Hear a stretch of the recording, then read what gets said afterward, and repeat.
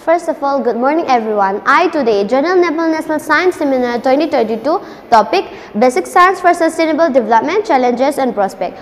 First, let me say what is basic science. Basic science are defined as scientific aspect of mathematics, physics, chemistry and biology.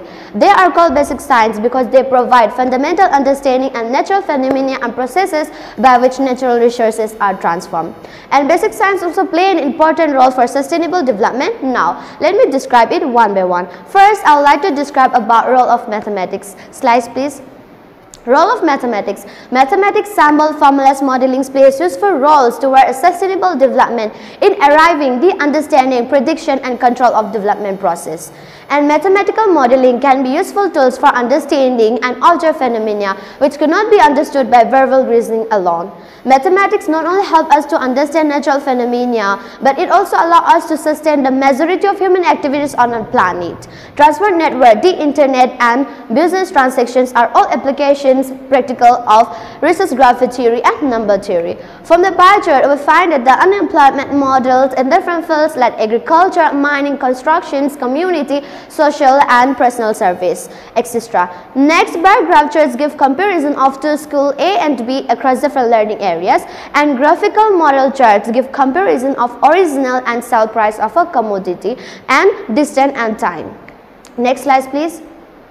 Role of physics. Physics plays a key role in the achievements of sustainable development, in particular regarding the sustainability in the environmental, health and energy areas.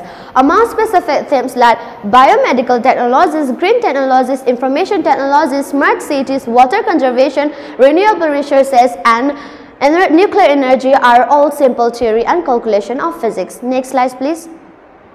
Role of chemistry. Chemistry also plays a big role for sustainable development. Chemical science provide understanding of physical and chemical properties of atoms and molecules and practical method for creating new molecular structure with useful application. The extent to which activities of human beings are having major effect on physical characteristic on planet. Change to our environment, land and sea occasions by human activities are accelerated in the past 200 years, resulted in global warming. Damage to protected layer of ozones and depletions of natural resources and many other activities. But chemistry solved the problem for sustainable development as developing of clean and suitable form of energy through the captures of solar energy, clean fuel cells, carbon captures and storage. The application of green chemistry principles and processes of manufacturing material for substitutions, and ensuring the efficiency and affordable recycling of resources in short supply, including endangered elements and natural products. Next slide please.